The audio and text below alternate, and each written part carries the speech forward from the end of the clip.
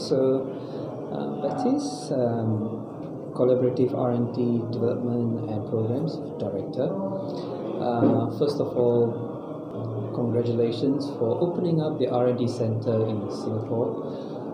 Before we speak about R&D, we just want to talk about the defense, the strategic interest between the two nations, France and Singapore. So could you just share with us some of the areas of cooperation and innovation shared between these two nations? Historically, these two nations have a very long-standing family relationship. So could you share with us about those, please? Yeah, we are already involved in the defense from Singapore since almost 20 years, and with surface ship. And so we have a long-lasting collaboration history between the two countries. So really, Singapore and France are allied in building relationship in their own defense ship. So that's first question. I don't know how far you want me to develop that, but I think that's the core. The core of it. Yes, the core of it. 20 years of relation between the two countries and regarding defense and specifically surface ship. Right. And is that one of the reasons why Naval Group has chosen Singapore to be the R&D center? Not only because our strategy regarding R&D development outside France is really to fetch the best talent and the best ecosystem we can find. And regarding R&D in intelligence, artificial intelligence, big data, we think that here we will really find the good ground and best talent to move on and develop the application we are looking for. Right. So our first really motivation to be in Singapore is due to their own universities and the way their startups develop their products. I think it's very valuable for future application in the maritime and specifically defense sector. That's right. So could you tell us a bit more or share with us a bit more about the co-development of the key technologies? So just to let you know, we have opened up our development to outside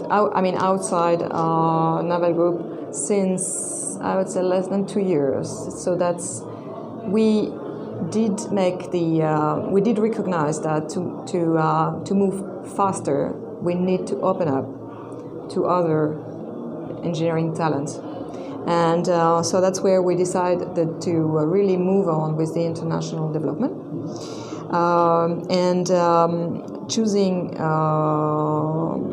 as I said, Singapore was one of our first target. The second one is for next year, we'll open up another R&D center in Australia with different area of expertise. Right. So if I want to share it with you so far, here we really worked on, as I mentioned a few times, artificial intelligence and IoT, big data or data fusion for different applications, specifically probably drones. And we have a second line of development, which is additive manufacturing for current application with the frigates here, and also maybe for the future one. So we moving ahead of time on the additive manufacturing. In Australia, that will be pretty different. We have other area of expertise, which comes from Industry 4.0, and as well acoustic or specific very intelligent materials, for example. So that's a very different area of.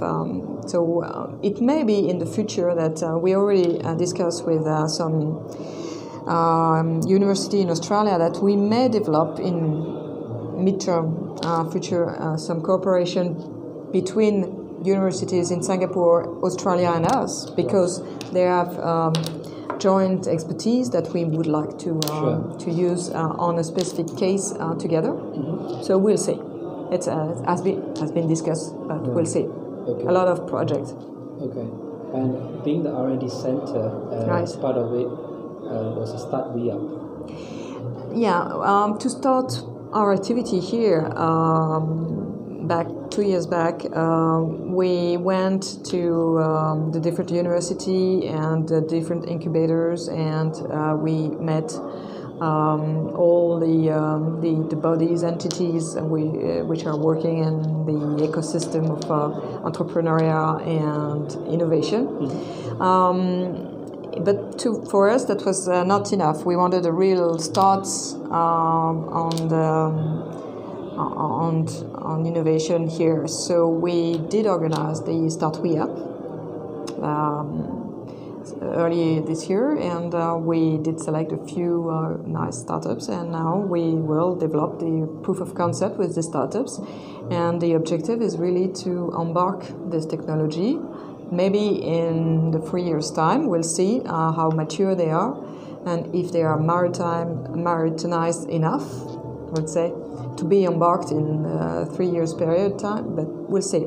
But that's the objective. So basically it's like an incubation process. Yes. When you take them through those processes, Exactly. to see it To fit to our need, to fit our, because we have R&D roadmap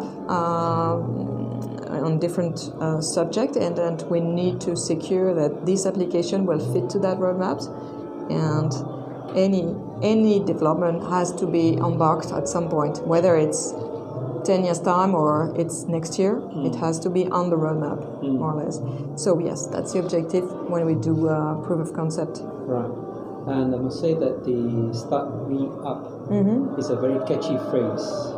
It's a very nice way of putting how you want to get the local SMEs involved. And Thank you, because it was just a brainstorm on... I was going to ask you this, because did it come from Start Me Up? Because I thought that was where the inspiration came from. Well, I think when we talk about startups, we have seen and read a lot of different headlines or signature around.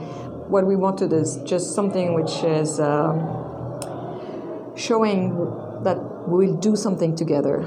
Right. So it's the we which is important. We together. Right. So as I saw that the 3 companies were showing a bit of presentation, it looks very promising, and I wish you all the best for the R&D initiative. And It's just a start. There's always a start to everything, so Right. all the best, and thank you for your time. Thank you very much. Thank you. I appreciate it. Thank you.